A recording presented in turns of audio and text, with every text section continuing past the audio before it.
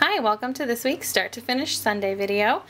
I was over at my upline's house the other day for a meeting, and this is the card that we made. It features a lot of the new product from the 2013 Stampin' Up! Catalog, which just went live on the 31st, which was Friday. So you can get all the great new stuff now, but this was the card that we made. And I am going to be using this as kind of my sketch for today. I'm going to be casing this card but using different supplies. So, but I am going to be using this same stamp set that we used on this one, just a different collection of designer paper and therefore a different color palette. So let's get started. Okay, I've got all of my pieces cut and kind of ready to go here. My card base is Night of Navy.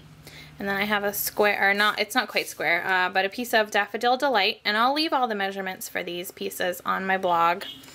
And the designer paper that I'm using is from the Gingham Garden collection, and it's really fun and summery and bright. And I just want to talk about this designer paper for a minute, because when I was choosing, as you can see on the original card, there's 3 different pattern papers here, so I wanted to kind of go with that same design for the card. So when I was choosing these designer papers, I went with a tip that I got from Christina Werner that is a fantastic tip for working with pattern papers. If you're combining more than one paper, you want to have a large scale pattern, a medium, and then a very small pattern that almost reads as a solid. So you can see here I do have, here's my large scale pattern. This one is a little bit smaller, more of a medium scale. And then this one here is a very small pattern, and from a distance it almost reads as like a solid green. So that was how I chose these patterns, and when you go with that sort of rule of thumb, you know that your card is always going to look really put together. This is the Label Love stamp set. This is brand new in the 2013 catalog, and it also has this great punch that coordinates with it, and this one also coordinates with, there's some other stamp sets in the catalog that coordinate with this punch as well. And we're going to be using this stamp and actually this stamp right here. I'm actually making a card today for a very dear friend of mine who just graduated from UMass as a nurse practitioner, and I'm so thrilled for her. So this stamp says cutest baby ever. There's no congratulations sentiment in this set, so we're using the baby stamp, and I'm going to show you how I'm going to work around it. We're going to make it not a baby stamp, and I'm going to show you how I'm going to do that. So I want to do my stamping first. Got my little piece of Daffodil Delight, and I'm going to put some scratch paper underneath that. So what I'm going to do now is stamp this background here using the label stamp. And I am a little bit obsessed with how my backgrounds come out, so I am going to use my Stamp-A-Majig to make sure that I get this lined up just how I want it to be. If you are kind of okay at lining things up, then go ahead and just stamp it. You know, if you can line it up yourself, great. Stamp it however works best for you. But I like using my Stamp-A-Majig to make sure that everything gets really well lined up.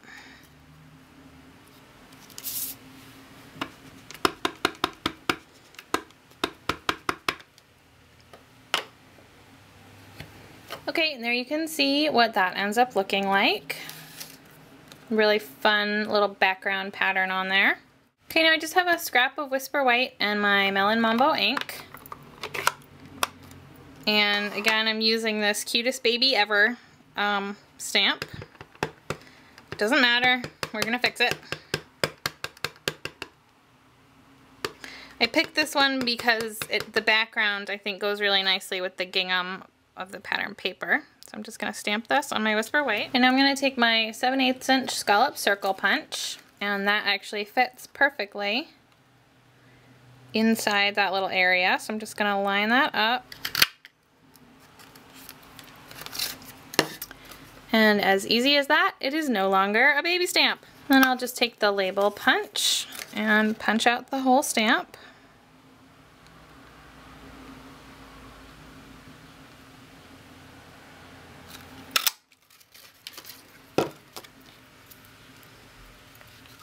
I'm using the Congratulations stamp from Delightful Dozen. And I just have a little strip of Whisper White that measures just a little bit over 1/4 of an inch. It's between 1/4 and 3/8 of an inch. And I'm just gonna stick this to my work surface to kind of help me stamp it.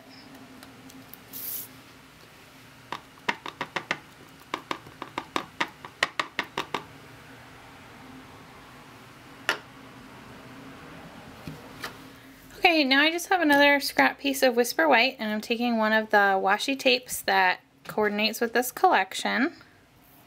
And I adore washi tape, and so I really wanted to use that. You can see how it's kind of transparent.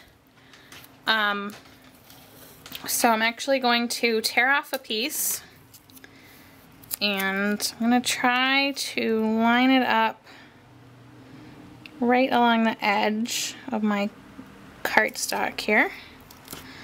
Okay, just like that. And now you can see we have that nice white background. It's not transparent any longer. And it's also going to give it a little bit of stability, which is for the purposes of what I'm going to do with it. I need it to be a little bit more stable. So I'm just going to take this to my paper cutter and just cut it right.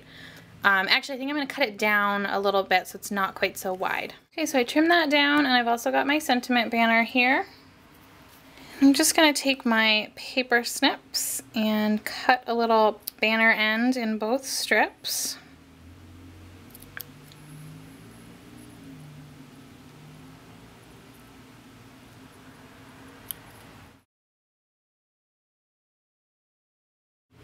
So the first thing I'm going to do is adhere this layer of designer paper to my card base.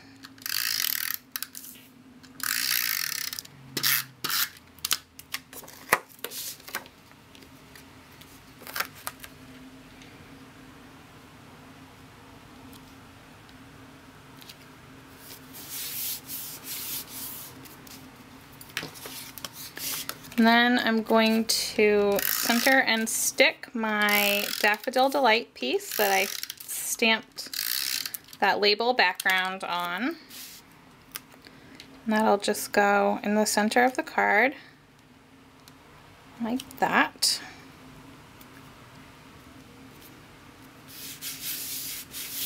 Then I can adhere my gingham strip across the front.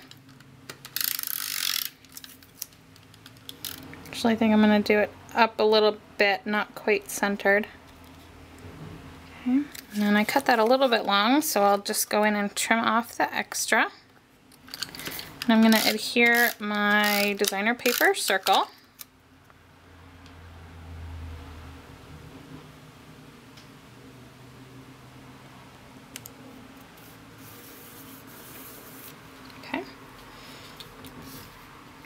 And then I've got my little label that I stamped, and that's going to go right there, but I do want it to go up on dimensionals. But first, actually, this is where my sentiment is going to go. So I'm going to layer these two kind of like that.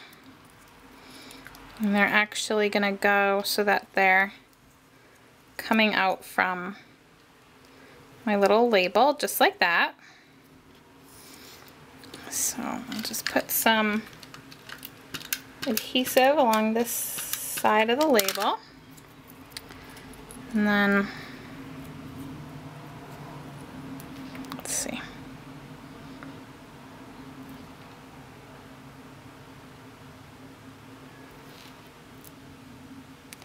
Can make sure that's on exactly where I want it to be.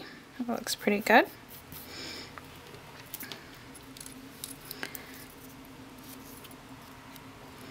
And I'm just gonna trim off the extra. Okay. And I'll put a little bit more adhesive. Oops. Okay.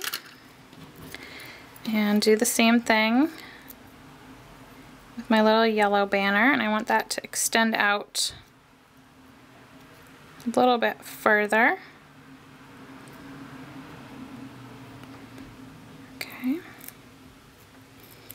That looks pretty good like that. And I'll just trim off the extra on there. Okay, and now I'm going to put this whole thing on some dimensionals.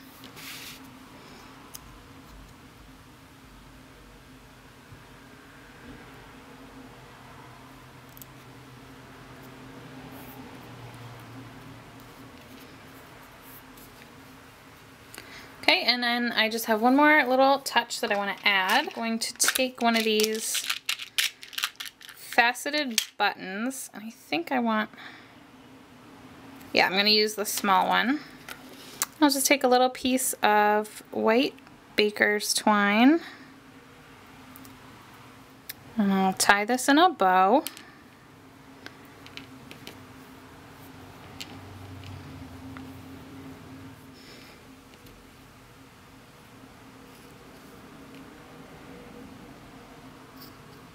And I'm going to use just a little bit of Tombow Mono Multi-Glue. And this goes on white, but it will dry clear. I'll just place that onto my card right there.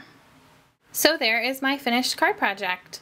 I hope that you enjoyed today's video and enjoyed getting a look at some of the new products from the 2013-2014 Stampin' Up! Catalog.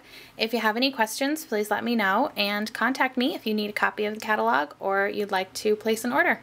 Until next week, happy Stampin'! Thanks for watching. Bye-bye.